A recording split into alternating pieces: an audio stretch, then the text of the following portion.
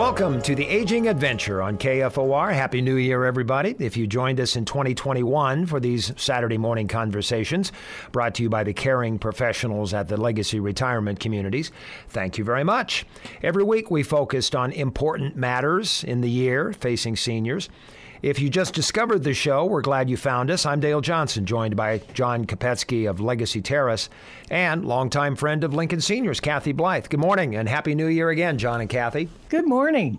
Good morning, Dale. Happy New Year to you. We invest our time talking with people who care about seniors and the life they deserve during retirement. Coming up a bit later on the show, we reach out to Dr. Nicole Akers about preventative care and proactive planning. That's coming up on the Aging Adventure after Karen O'Hara with Aging Partners, joining John and Kathy to talk about taking care of your health through fitness. Karen, good morning. Thanks for joining us. Good morning. Thank you for having me. So this is the time of the year when all you see on television, it seems like, are weight loss plans and gym memberships being offered. And I know that Aging Partners has a pretty outstanding health and wellness program. Can you talk to us about that? Yeah, our health and fitness center, we have a health and fitness center at 555 South 9th Street on the corner of 9th and J Street, where we have a variety of different cardio and strength equipment. We also have a number of different programs out in the community, fitness classes, health screenings, foot care clinics. We offer mental health programs and just a bunch of different programs for people's mental and physical health. Who can take advantage of those services? So anyone can access our services. We do have different requirements as far as fees. People under the age of 60 do have a required fee for using our services. For people 60 and over and caregivers of any age, we just ask for a suggested contribution, but there is no required fee. So are there, do you just make that payment monthly or annually, or how does that work? Okay, so there is no contractual obligation or any annual fees. We just have a $15 a month required fee for people under the age of 60 to use our fitness center, but they can do that month to month and they don't have to continue going. They can just go for 1 month at a time. For people over the age of 60 and caregivers of any age, we do encourage a $10 a month contribution, but we do not require it. So it's and some of our other classes and health screenings have different contributions that we request. So what is included in that either $10 or $15 per month? So our fitness center has strength equipment, many different types of cardio equipment, and various other machines for stretching and just a bunch of different stuff. We have personal trainers available by appointment only for no additional charge, so that we definitely have, if people are not sure how to use the strength equipment, we can have people come in and design an exercise program that works for them. And some of the classes, all of the classes that you have as an outreach in the community are so popular. People love getting the new list of classes that's coming up from Aging Partners Health and Fitness. Talk about those a little bit, Karen. Yeah, so Aging Partners offers fitness classes and other types of classes throughout the community, not just at the fitness center. We offer evidence-based Tai Chi, which is proven to prevent falls, as well as other falls prevention programs. A class we have called Stepping On, which is also a falls prevention. We have evidence-based programs in diabetes self-management. And then we have a number of just fitness classes, fun, different things. We have Qigong, we have Dance for Life, chair yoga, movement and strength, and a whole bunch of others. And then for those classes, there's a $4 weekly suggested contribution for people over the age of 60 and a required fee of $5 a week for people under the age of 60. So please call 402-441-7575 for more information. Are there virtual options available for some of those classes? There are. We do have a limited number of classes available via Zoom. And again, those classes can vary. Sometimes we offer more. We offer them quarterly. So call 402-441-7575 to get the most updated information. What kinds of modifications are you having to make right now because of COVID, Karen? For our fitness center, we do have to have our appointment only. So people do have to call for an appointment to get to the fitness center. Normally we're open 8 to 4, Monday through Friday, but now people do have to call and make an appointment. Karen, before we let you go, we know that the foot clinics you have at Aging Partners Health and Fitness are very popular. Can you talk about those before we go? Yes, we have many clinics throughout the city. We offer foot care, including toenail trims. We have them on a weekly basis at different locations. We have health screenings, bone density, blood pressure, that sort of thing. We do request a suggested contribution of $20 for these services. Please call 402-441-7575 to set an appointment. Karen, thank you so much for all this great information. I know Aging Partners is an absolute treasure for our community, providing so many great services to seniors, and the health and wellness services are just one of the great parts of the total package of services. So thank you for all you do for our seniors. Thank you very much for having me. Coming up next, the benefits of preventative care and proactive planning when the Aging Adventure continues.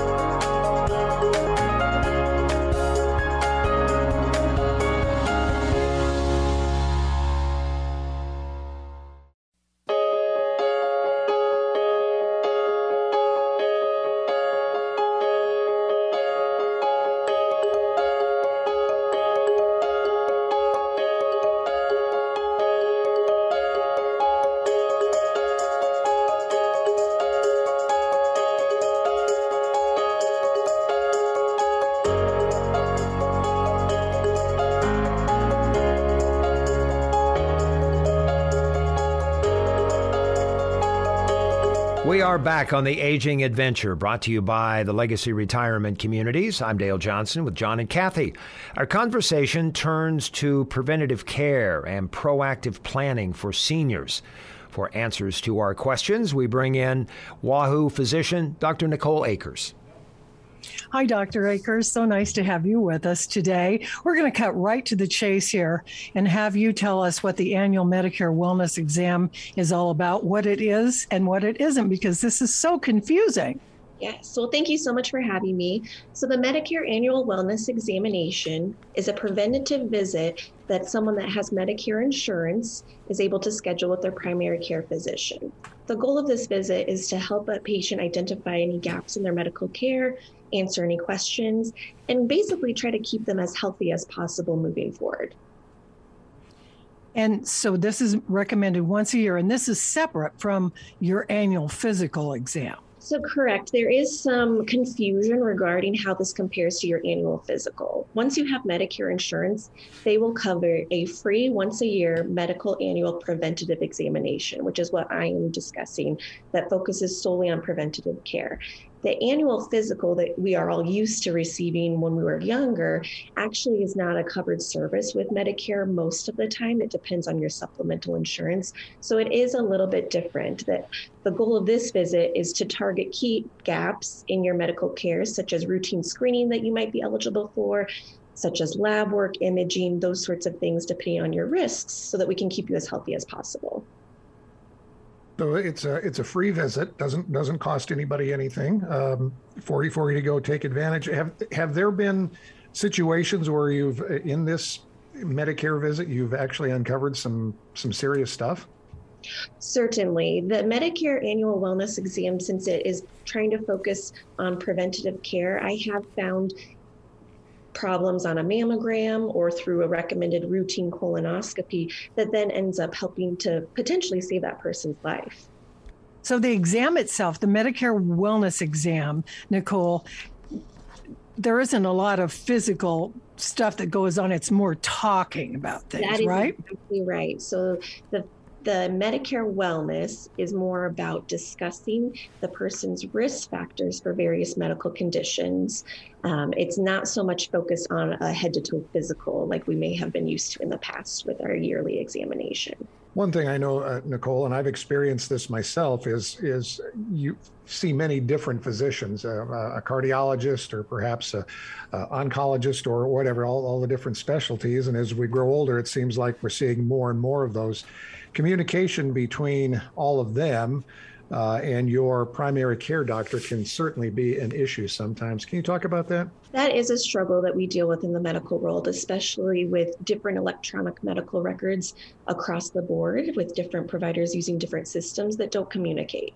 So the best thing that you can do as a patient is when you do go and see a specialist is make sure that they fax a copy of their note to your primary care physician office. The primary care physician should be kind of the hub of coordination with all of the specialists. The other important thing is always bring an updated list of your current medications.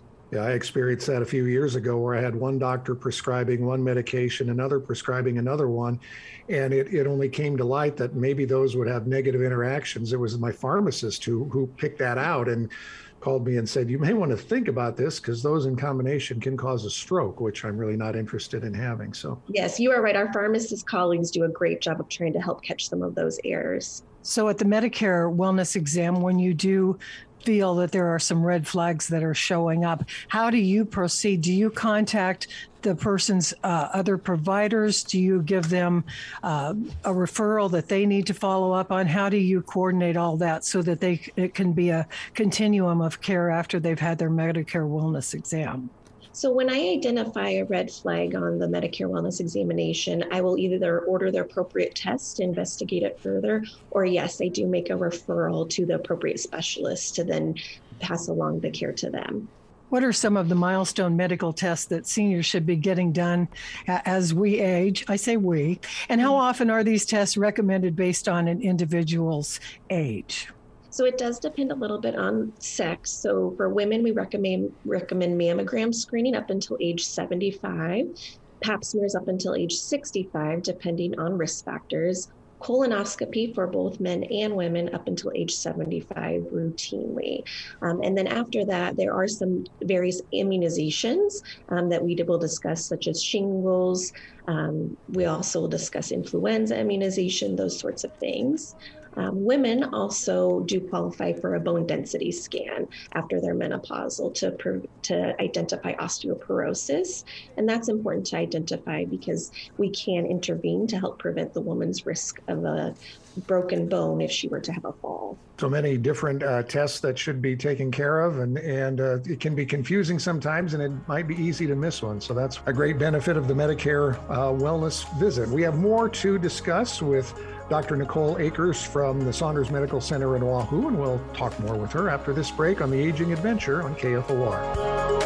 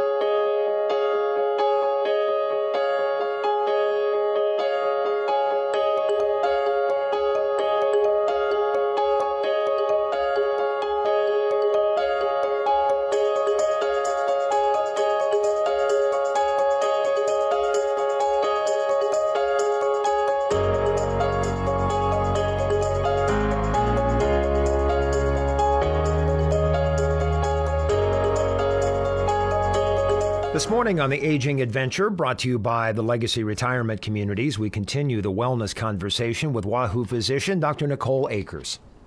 Dr. Akers, advanced care planning is a huge topic and that often doesn't get enough attention.